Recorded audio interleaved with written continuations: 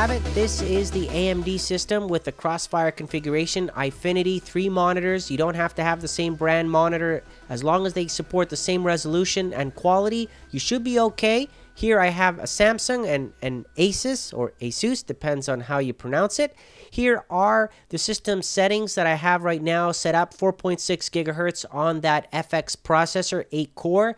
There are the memory settings, the motherboard, the graphics cards. Obviously, I overclocked the core of the graphic cards to 925 so that they match. Okay, so both of them are set to 925 on the core and 1250 megahertz on the memory. Okay, just so you see it. However, I have left the other settings such as the fan, the voltage, all at defaults. Okay, so I didn't change any of that. Using the Catalyst latest drivers 12.8. Okay, I didn't upgrade to 12.9 yet. So there we go. Those are the settings that we're running. Crossfire configuration, dual on this AMD system. We're going to run some benchmarks now. But before we do that, just to go over some temperatures so you can get an idea on the minimum and maximum. It's about 40 degrees, 35 to 40 degrees Celsius on idle. Okay, that's the idle temperature. Again, on auto settings for the fan speed, and did not touch the voltage at all on that. And of course, when you have it on full load, depending on which card you're talking about, the primary card is usually hotter than the secondary card, okay, that you have connected. We're talking about a maximum of close to 70 degrees Celsius there on the GPU, okay? So that's bang that on whether I had a single card or a double Crossfire configuration. The temperatures are still basically the same, so no changes there on that, which is great because I didn't want overheating on this. So temperatures are very, very acceptable on it.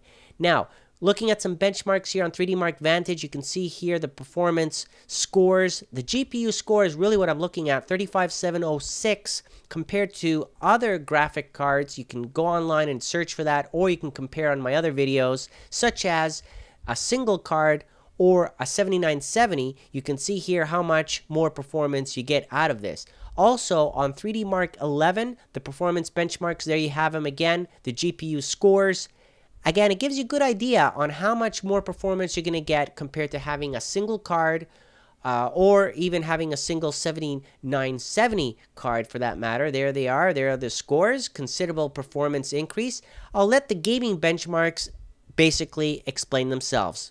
Enjoy.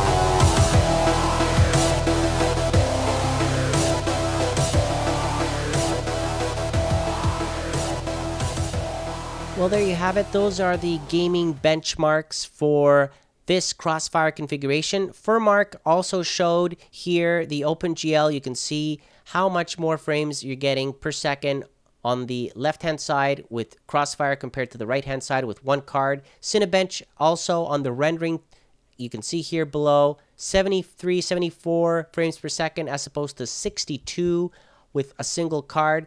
Not bad at all. This card, actually, the 7950 goes for about $299 or less with the rebates right now, so not bad at all if you're looking to get a hardcore system going on here. Again, I'd like to thank AMD for providing it. Let me know what you think, and happy Thanksgiving to all of you.